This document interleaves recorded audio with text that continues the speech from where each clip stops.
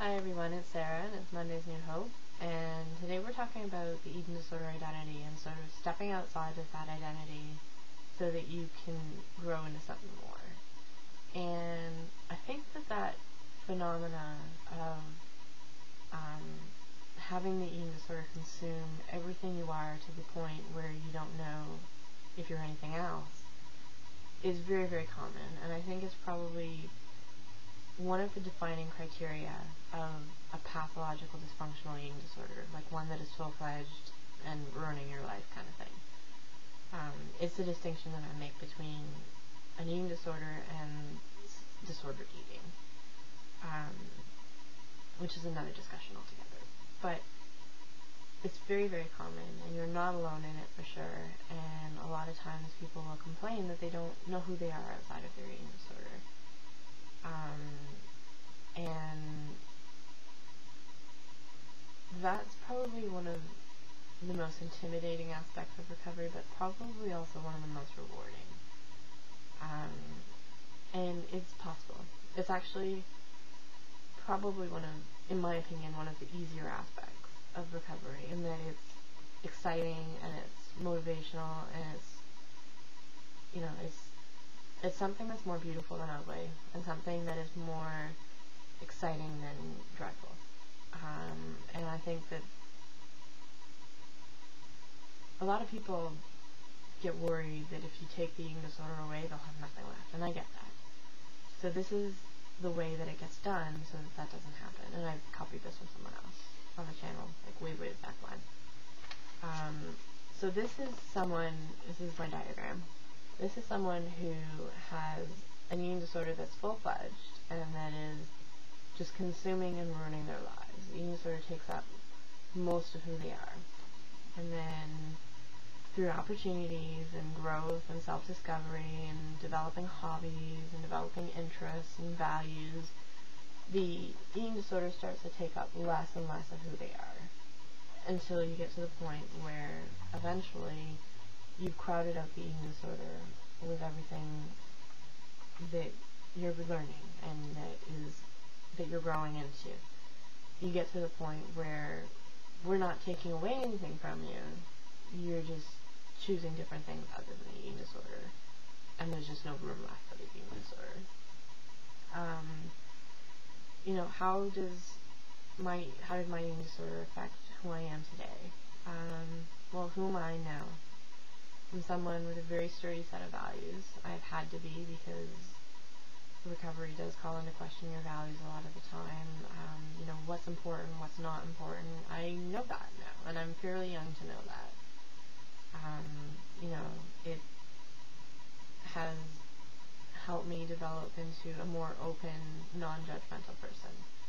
It has affected my interests. It's, helps dictate my values and my core beliefs, and it's made me who I am today.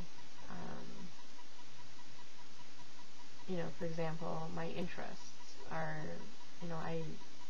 my life's work. I want to end up being a nurse practitioner and learning how the body works and how best we can maximize its potential. And I want to be someone who can teach people to live in harmony with their bodies, because it's a lesson that I learned in such a brutal way. All my hobbies are very, very active. They're very spiritual. I love horseback riding. I love yoga. I like swimming. I'm very active. One of the things, or one of the goals that I have in my life, that's a constant through everything that I do, is purpose. And it's because I know what a life of purposelessness is. And I know what a life without purpose is. Like, I know how much of a drag that can be on you. And like health, I've learned to appreciate that purpose is something you have to value, and it's something you have to nurture, and something that you have to just be willing to let grow. And I know what it means to not be healthy, so I want to constantly strive to be healthier. I want to be active. I want to be, well nourished. And so my eating disorder has not so much affected my personality per se, but it's definitely affected my core beliefs, my values, my goals and my interests and that kind of thing. My eating disorder has helped me. There are different ways that it's helped me. One of the ways that it's helped me is that it brought the position or the place and time where everything is so wrong that it has to be made right away. It brought that to me a lot closer in my life, to my youth, than if I hadn't had an eating disorder. If I hadn't had an eating disorder, the issues that fueled the eating disorder would likely still be issues in my 50s. And because I had the opportunity to have that rock bottom brought to me a lot closer in my youth, I managed to deal with the issues a lot faster, and I managed to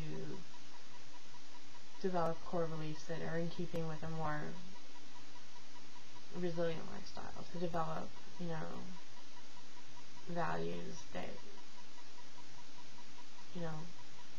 correlate and work well with my life of purpose. It's helped bring everything to a head a lot faster so that I didn't have to deal with it later. The other thing that it did to help me was that it helped me communicate when I couldn't, and that's probably one of the hugest obstacles I've ever had to overcome, is getting to a point where I no longer needed it as a means of communication, and that it needed to be discarded for that. But at the time, every professional that came across me, were you sexually abused? Were you sexually abused? Were you sexually abused? We know you were, we just don't know when or where or whatever.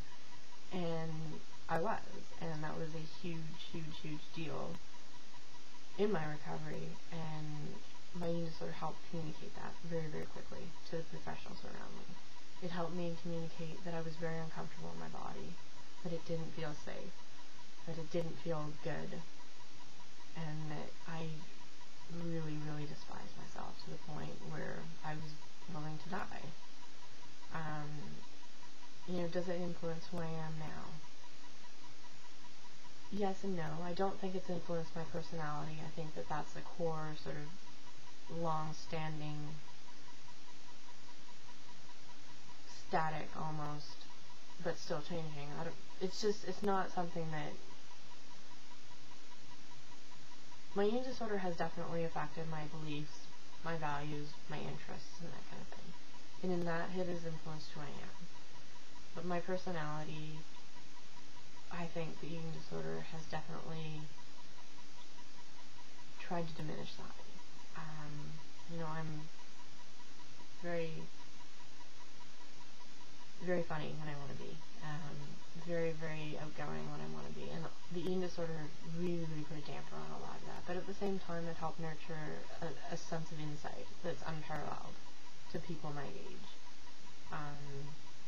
It helped me develop, a sense of not being judgmental. So, in certain aspects of it, my eating disorder has influenced my personality, but at the same time, it kind of was in conflict with a lot of aspects of my personality.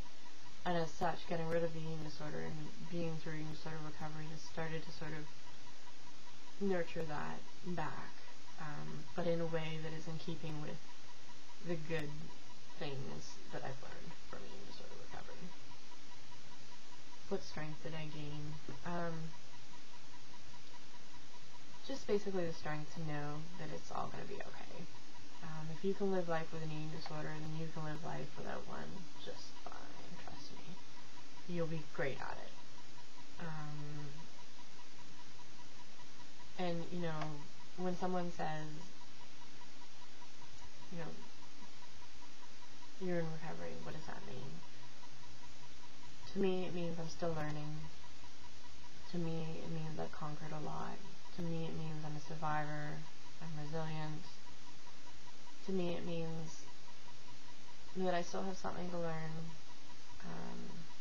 It means that I'm vulnerable, and I need to be aware of that. It means it means so many different things in so many different contexts, and I could go on forever, but I won't. So I hope you have a really wonderful week, and I hope everything goes well, and take care. See you next week.